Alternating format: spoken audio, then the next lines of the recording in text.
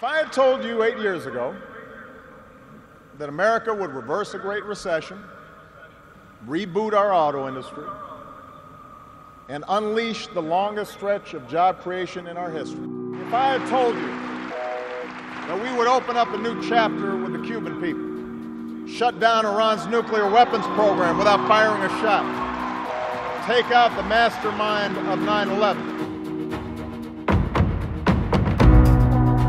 if I had told you that we would win marriage equality and secure the right to health insurance for another 20 million of our fellow citizens,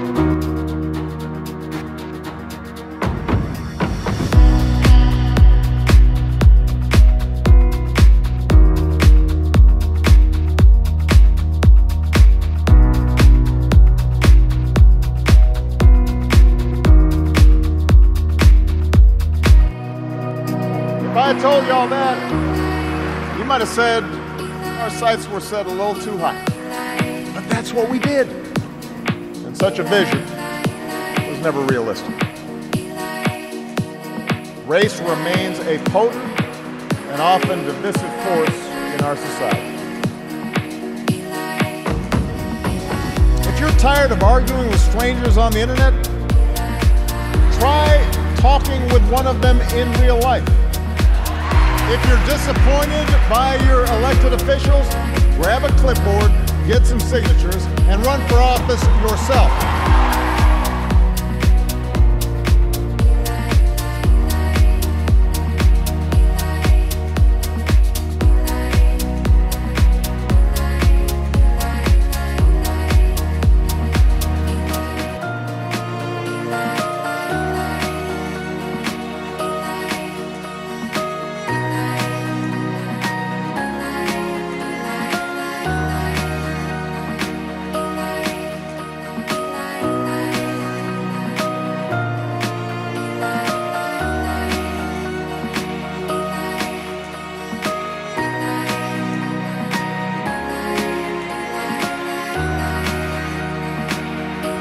For too many of us, it's become safer to retreat into our own bubbles, whether in our neighborhoods or on college campuses or places of worship, or especially our social media feeds. Surrounded by people who look like us and share the same political outlook and never challenge our assumptions.